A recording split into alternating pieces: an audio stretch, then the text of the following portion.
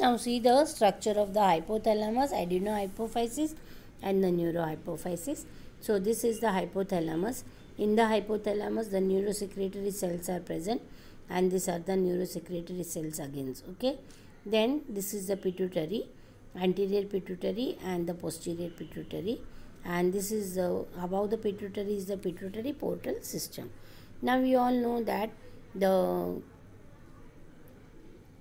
adenohypophysis we have seen, okay, it secretes the hormones, and first the hormones acts on the gonads, that is the ovaries and the testes, okay. Then it also acts on the bones, on the tissues, then the mammary glands, okay, then also on the adrenal cortex and the thyroid, okay. Then the posterior pituitary gland, it secretes two hormones, oxytocin and ADH, okay. So oxytocin acts on the smooth muscles of the uterus, and the ADH acts on the kidney tubules for the retention of the water, okay. So now we will come to the next part of the neurohypophysis, that is the pars intermedia, adenohypophysis part.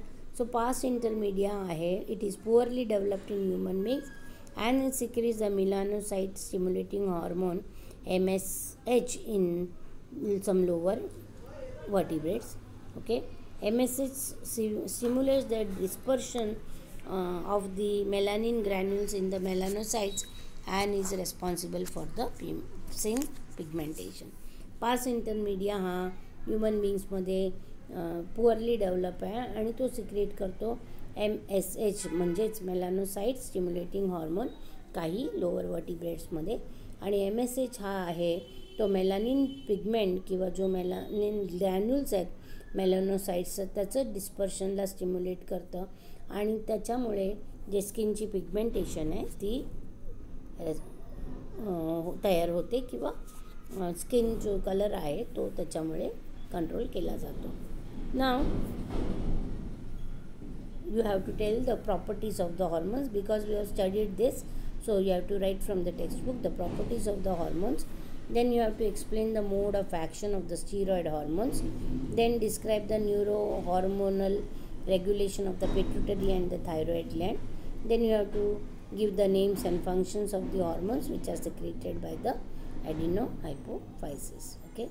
Now we have seen the hypothalamus, then we have seen the pituitary, now we will see the pineal gland.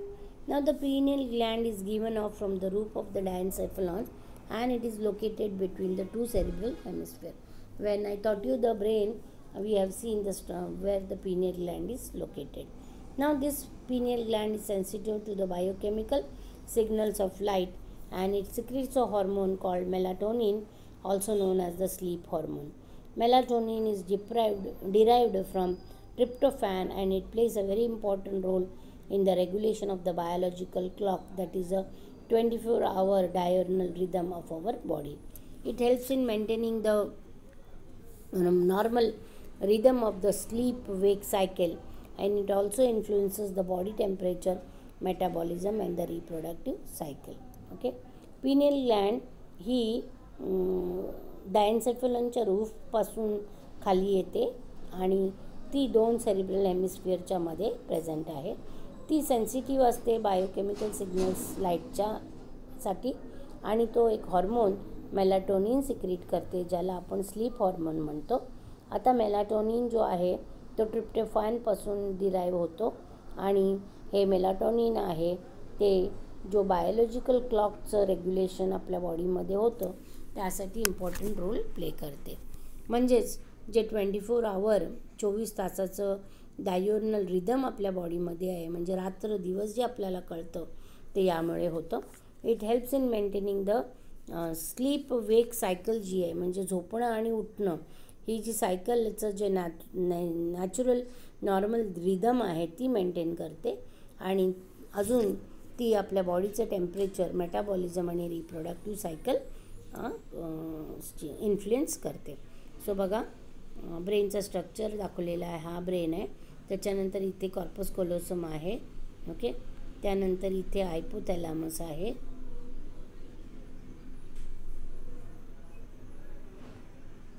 आणि इथे छोटी ही pineal Gland दाखवलेली आहे.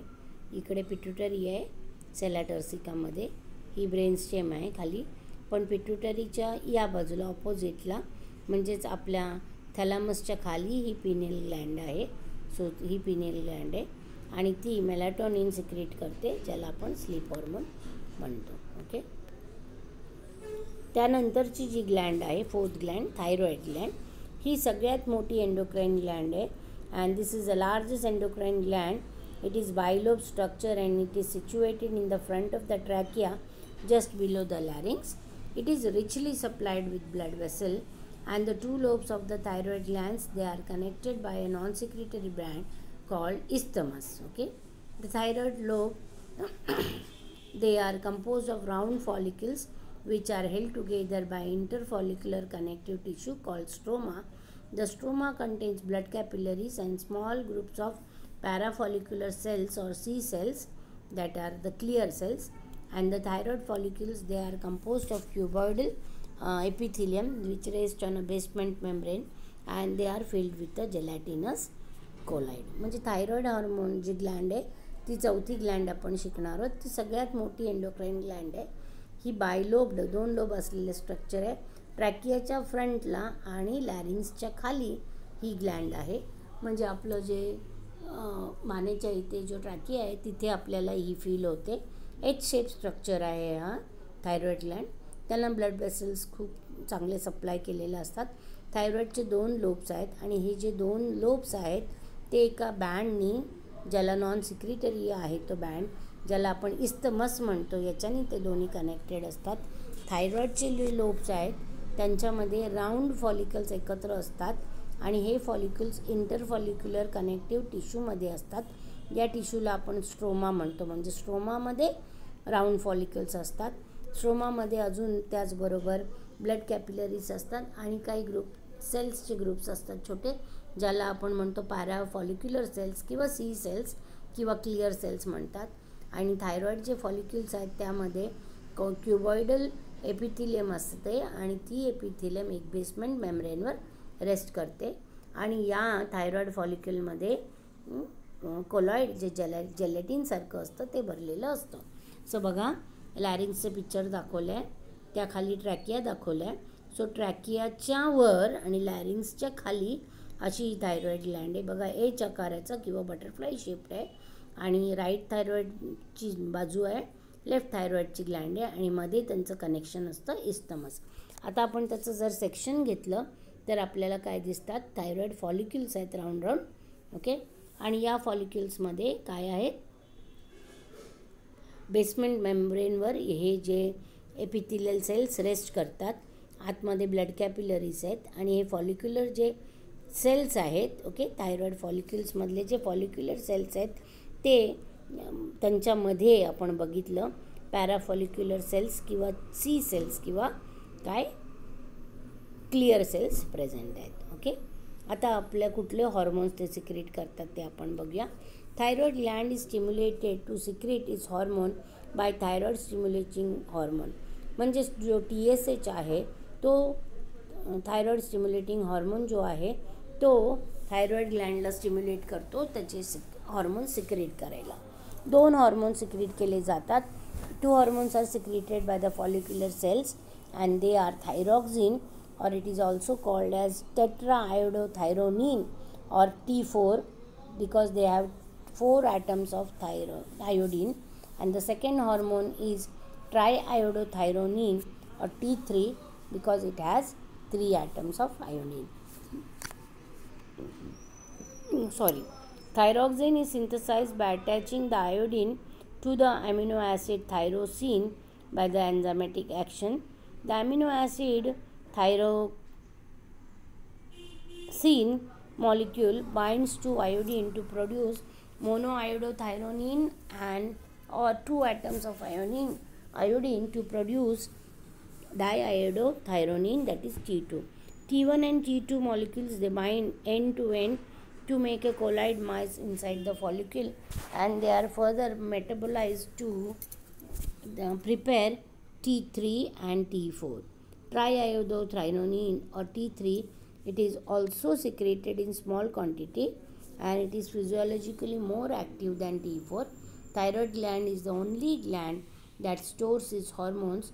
T3 and T4 hormones are stored before secretion and they are regulated by the thyrotropin of the pituitary gland by negative feedback mechanism. Thyroid Gland he secrete केली जातं, ही stimulate केली जाते आणि थायरॉइड स्टिम्युलेटिंग हॉर्मोननी आणि मग नंतर थायरॉइडचे हॉर्मोन सिक्रीट केले जातात. 2 हॉर्मोन्स जे फॉलिक्युलर सेल्स थायरॉइडचे सिक्रीट करतात, तो पहिला आहे थायरॉक्झिन किंवा त्याला आपण म्हणतो टेट्राआयोडोथायरोनिन म्हणजेच T4, ज्यामध्ये 4 आयोडीनचे ॲटम्स असतात. आणि दुसरा जो हॉर्मोन आहे ट्रायआयोडोथायरोनिन किंवा T3, ज्यामध्ये 3 ॲटम्स आयोडीनचे असतात. थायरॉक्झिन म्हणजेच T4. ओके, हा सिंथेसाइज केला जातो, आयोडीन अटॅच केली जाते ॲमिनो ॲसिड टायरोसिनला आणि हे एन्झायमॅटिक ॲक्शननी होतं. आणि जो ॲमिनो ॲसिड थायरोसिन मॉलिक्यूल आहे तो बाइंड केला जातो आयोडीनला आणि मग त्यापासून मोनो आयोडोथायरोनिन T1 किंवा 2 ॲटम जर त्याच्याबरोबर अटॅच झाले तर प्रोड्यूस केला जातो डायआयोडोथायरोनिन, ज्याला T2 म्हणतो. T1 आणि T2 मॉलिक्युल्स एकत्र बाइंड होतात एंड टू एंड आणि त्यापासून एक कोलॉइडसारखा मास फॉलिक्युलमध्ये तयार केला जातो आणि मग नंतर ते परत मेटाबॉलाइज होतात आणि त्यापासून T3 आणि T4 बनवलं जातं. T3 किंवा ट्रायआयोडोथायरोनिन ही कमी प्रमाणात सिक्रेट केले जाते आणि ती फिजिओलॉजिकली खूप ॲक्टिव्ह आहे. थायरॉइड ही अशी एकच ग्लँड आहे जी हॉर्मोन तिचं स्टोअर करते आणि T3 आणि T2 हॉर्मोन्स, T4 हॉर्मोन्स हे सिक्रेशनच्या आधी स्टोअर केले जातात आणि त्याचं त्यांचं रेग्युलेशन थायरोट्रॉपिन जे पिट्युटरीमध्ये आहे त्यामुळे कंट्रोल केलं जातं, रेग्युलेट केलं जातं आणि हे रेग्युलेशन नेगेटिव्ह फीडबॅक मेकॅनिझमनी केलं जातं. ओके, नंतर thyroxine it रेग्युलेट्स, we will see it afterwards. Okay.